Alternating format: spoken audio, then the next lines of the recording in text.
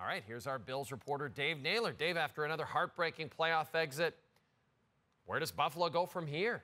You know, I think they've got to address their vertical passing game, and I think the evidence was there in their loss to the Kansas City Chiefs. They had two passes that went past the first down marker. The longest play of the game was an 18-yard Josh Allen run. And, you know, Stefon Diggs, who has been the number one receiver for this team and had a great first half of the season, in 2 games against the Kansas City Chiefs, he failed to achieve 25 yards receiving in either of them. Now, Gabe Davis, their number 2 receiver, was out of the game with an injury, but he has failed to live up to expectations the last couple of years. And even he said so on Monday that he expects to go to free agency. They've developed some good secondary targets in Khalil Shakir, a second-year receiver, and rookie tight end Dalton Kincaid. But this team needs a bona fide downfield high-end threat. And just look at the Buffalo Bills draft history.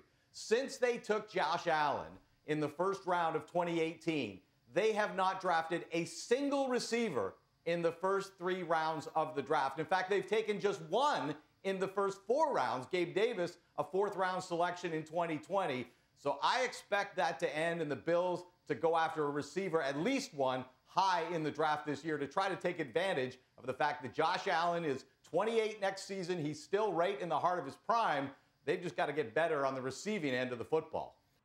What is the next order of business for the Buffalo Bills right now? Well, I think the first thing they've got to evaluate is their coordinators. I mean, they made a coordinator switch at OC with Joe Brady taking over for Ken Dorsey midway through the season. That is still an interim title. He was the quarterback coach before he was promoted to that job. Now, he is on the list to be interviewed for the Atlanta Falcons head coaching opening. So it's possible they could lose Joe Brady. But I think there was an appreciation for him. I would expect that if he's available, the Bills will want to have him back. The other question will be on defense. Sean McDermott took over the defensive play calling last year after they had a very poor performance against the Cincinnati Bengals in the divisional round.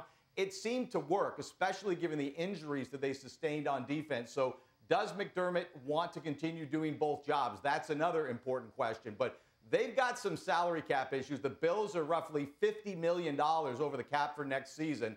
That's going to mean a lot of contract restructuring, likely starting with Josh Allen. That's likely going to mean players that they're going to have to walk to free agency that might otherwise want to be back.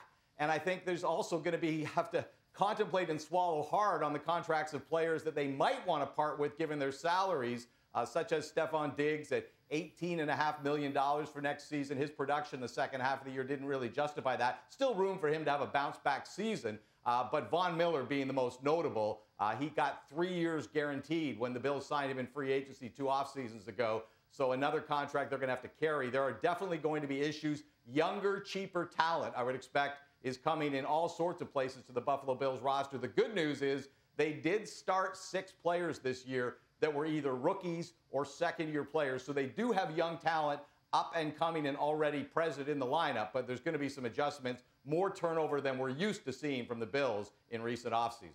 Bills have the NFL's 4th worst cap deficit in preparation for the new league year, which starts in March. The news just gets better. Dave Naylor, thanks.